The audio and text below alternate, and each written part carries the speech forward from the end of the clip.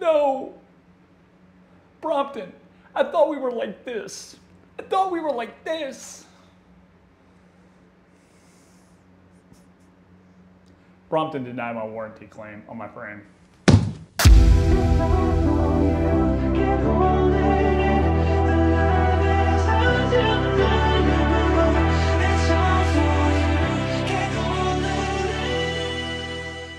All jokes aside, guys, I just wanted to say before we start this video that I understand why Brompton denied my warranty claim, okay? I am not saying anything about their ruling and their position on the warranty claim on my frame. Now, I did not submit a warranty claim. Our friends at Freedom Folding Bikes, Chuck specifically at Freedom Folding Bikes, he submitted a warranty claim for the Brompton. And before we get started, shout out to Chuck, man. Chuck has always done me right up at Freedom Folding Bikes. He has always been super helpful, always a wealth of information. Yeah, I can't say enough good things about that guy. He has always been very, very good to me. And he's good to everybody. It's not just me. I'm not special. He's good to everybody. So shout out to Chuck up at Freedom Folding Bikes. So I left their website down in the description below if you want to peruse through their website and see what they have on hand that you might want to acquire. So yeah, I guess he emailed them and he gave them a link to the video that I posted about breaking my Brompton. And he got an email back. And we're going to go over that email in just a second. But I just wanted to definitely reiterate to you guys that I understand why Brompton denied the warranty claim. I'm not bitter about it. Bullshit. Even though I was kind of joking. I'm not really bitter about it, but at the same time, it is kind of like a dagger right to the heart. It's like, oh. You know, I figured as a Brompton content creator, I would have ranked, you know, just a little bit in Brompton's eyes. Maybe they would have, you know, just, we'll bend the rules a little bit. So we'll replace your rear triangle. You make a lot of Brompton content, you know, so I'm like, yeah, I just don't understand. I understand their decision from a rules perspective. I just don't understand it from a marketing perspective. Now, I don't kid myself, guys. I am nowhere near as big as some of the Brompton creators out there, but I thought I contributed a little bit, just a little bit. I contributed. Maybe I'm wrong, I don't know. But I understand why they denied the warranty claim. But we're gonna go through the email, and we're gonna take a look at it, and I'm gonna make some comments, and if Brompton sees this video, they see it. If they don't, they don't. But I'm gonna make some comments to you guys regardless. So Chuck emailed me at my personal email because he got a response back from Brompton about my warranty. And here it is. Response from Brompton Warranty. Hello, Chuck. Thank you for contacting us here at Brompton about this customer's bicycle. The warranty covers manufacturing or material defect for a period of 2 years for non-wearable parts and accessories, a period of 7 years for non-wearable frame parts, fork, stem, mainframe, and rear frame, if the bike is registered, more on that in a minute, a period of 2 years for non-wearable frame parts, fork, stem, mainframe, rear frame, if the bike is unregistered. There are conditions to the warranty regarding how the bike is used and the use of aftermarket parts which can lead to component and frame failure or frame failure. I have copied the relevant terms below. Number 5, the bike must not have been used for unauthorized competition, misuse, inadequately maintained, or incorrectly serviced or maintained. Defects caused by the use of parts and accessories not authorized by Brompton Bicycle Ltd. are not covered by this warranty. Misuse includes any use not in accordance with the recommendations made in the owner's manual and any use contrary to the warnings given in the same handbook. In addition, misuse will include, but not be limited to, any use of the bicycle which does not constitute normal road use, as your Brompton is intended for use on roads and well-maintained paths. It is not designed for cross-country riding, which can overstress the frame and for which the tires and wheels are unsuitable. In the video and comments, the rider mentioned use of the chubby trailer and putting the bike through a great deal of stress. The use of the chubby trailer will definitely put excessive stress on the rear frame and can easily put the load over the weight limit of the bike, 242 pounds, including the rider and any luggage. Additionally, the bike is not registered, meaning their frame warranty would have expired in 2022. Apparently, I'd never registered the Brompton. My bad. For these reasons, we will not consider this case for warranty. The full warranty terms and conditions can be found on pages 35 and 36 of the owner's manual. A digital copy is available here, owner's manual C-line. With all that said, I would recommend that the customer apply for the affiliates program here, blah, blah, blah, blah, blah, blah, blah, blah, blah, blah. This goes to the marketing team and they may be able to offer some sort of assistance or deal. In the case the customer does want to consider replacing the rear frame, below is the product information for the part we have available. The rear frame matte black, $174 to $249.99. If you have any questions, please do not hesitate to ask. Kind regards, Meryl from Brompton Bicycle. Yeah, in the video, I do say that I put the Brompton through a great deal of stress. Have you ever rode in Denver, Brompton?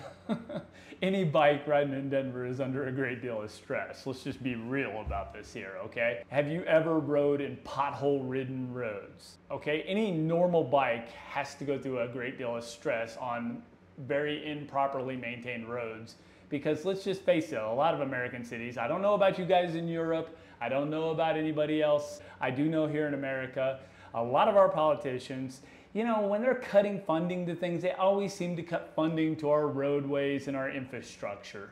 So the chances of riding on well-paved roads and maintained streets, it's very iffy, especially here in major cities.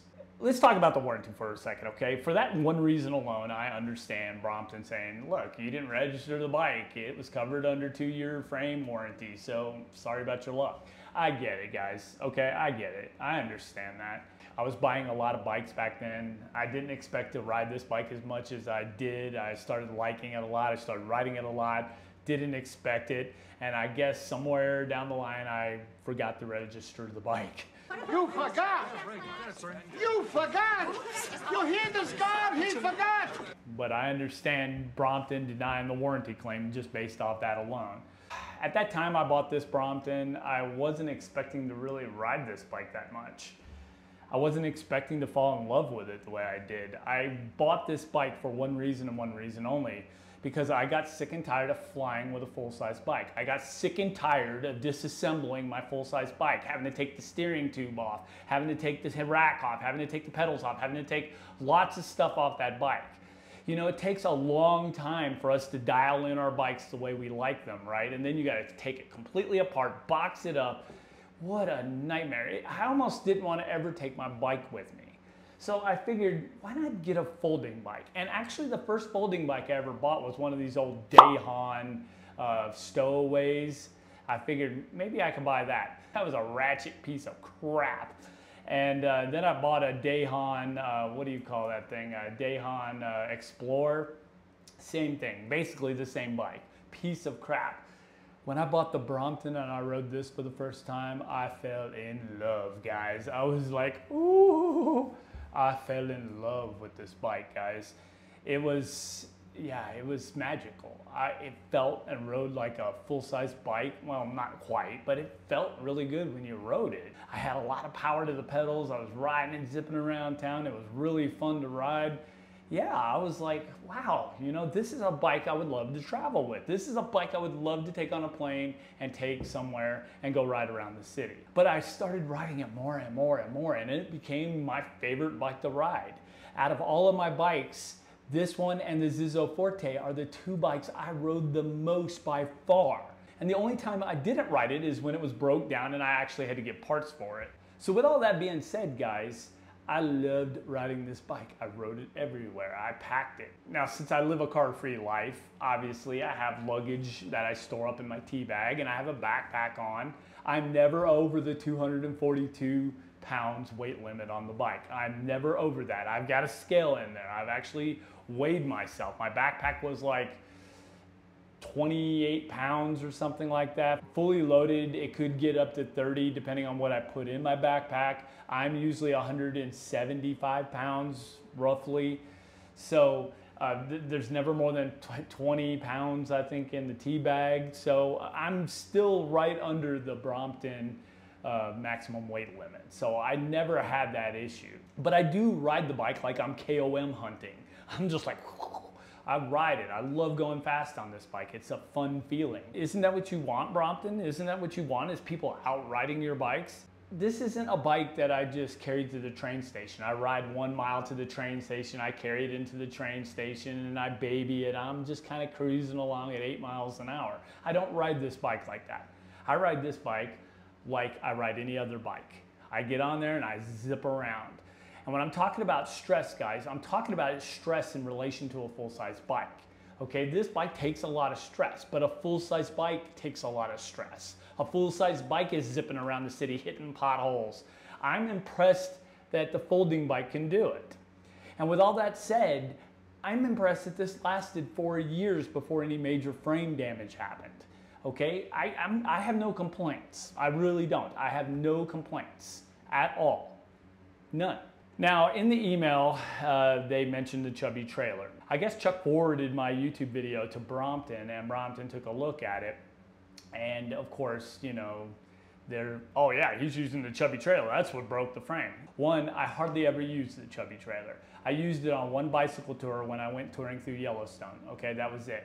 And then I've used it a couple times for some things that are in town here, but other than that, I rarely ever use that chubby trailer. Let's just be honest, it's a boat anchor. Now the chubby trailer is made by Radical Design. That thing is balanced. If you actually hold the hitch of the trailer, you hardly feel any weight on that thing. So it has no tongue weight. So it's not putting stress downward on the bicycle at all. It's just not doing that. Now I gotta say, if you're going up a hill and you're pulling that trailer, it might put some stress laterally on the rear triangle. But like I said, guys, this trailer is perfectly balanced. Not only is it balanced, but it doesn't have a spring inside the hitch like most trailers do. It has a ball, which means that the bike can tilt on all of its axes without the trailer pulling the bike around like most trailers do. It is a very, very well designed trailer. But I'm not saying that it isn't stressful on the rear triangle. That's why I limited using it. I only used it under certain situations, and that was very, very rarely. That was not the cause of this frame issue, okay? They want to say it is because they're looking for that, oh, okay, that's what it is. You used the chubby trailer, that's what did it. That's what did it in. Well, if one time using the chubby trailer on a tour broke the frame, then I'm sorry, Brompton, your bikes are junk if that's the case.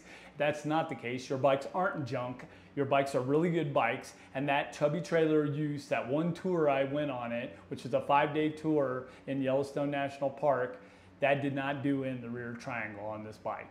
Plus, it was several years ago.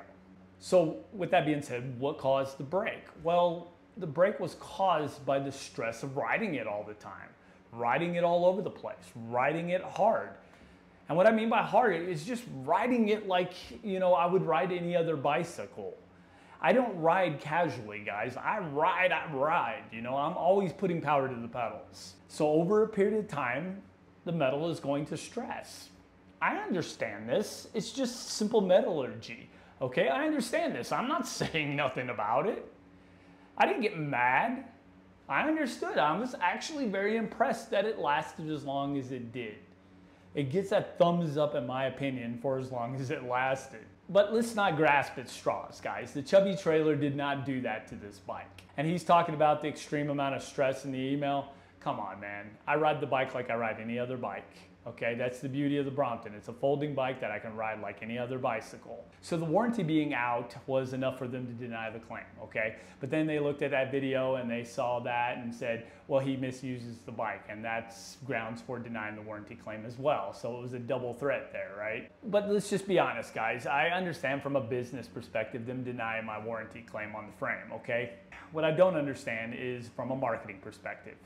They obviously saw I had a Brompton channel, or a channel that's not exactly centered around Brompton, but Brompton is the centerpiece of all my folding bikes. It's the one that I feature on my channel, you know?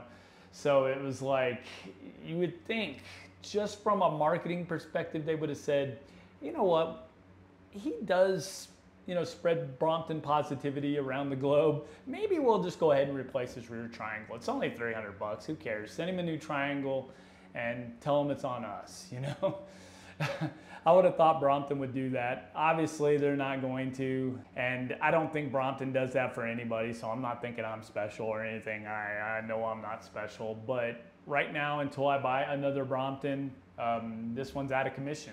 So there won't be no more Brompton content for a little bit until I get another Brompton to replace this one. And will I buy another Brompton? Sure, guys, they're great bikes. I love Brompton, okay?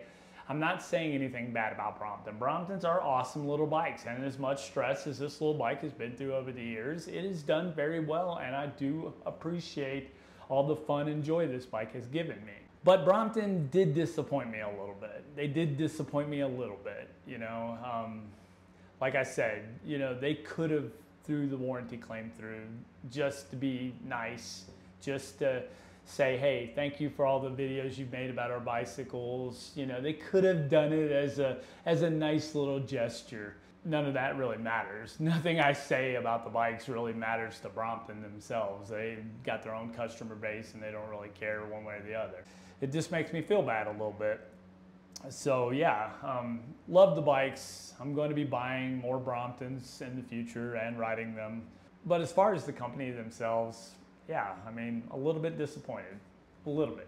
And the only reason why I even say it, and the only reason why it's even a big deal, because this Brompton is special. This Brompton deserves to get fixed and continue riding on its journey, you know what I mean? Oh well, what are you gonna do? So guys, I'm gonna leave the video here. If you guys have any comments, questions, leave it in the comment and questions section. Slap a like on the video if you like it. And I will talk with you guys on the next video. See you guys later. Bye. It's all for you. Get hold of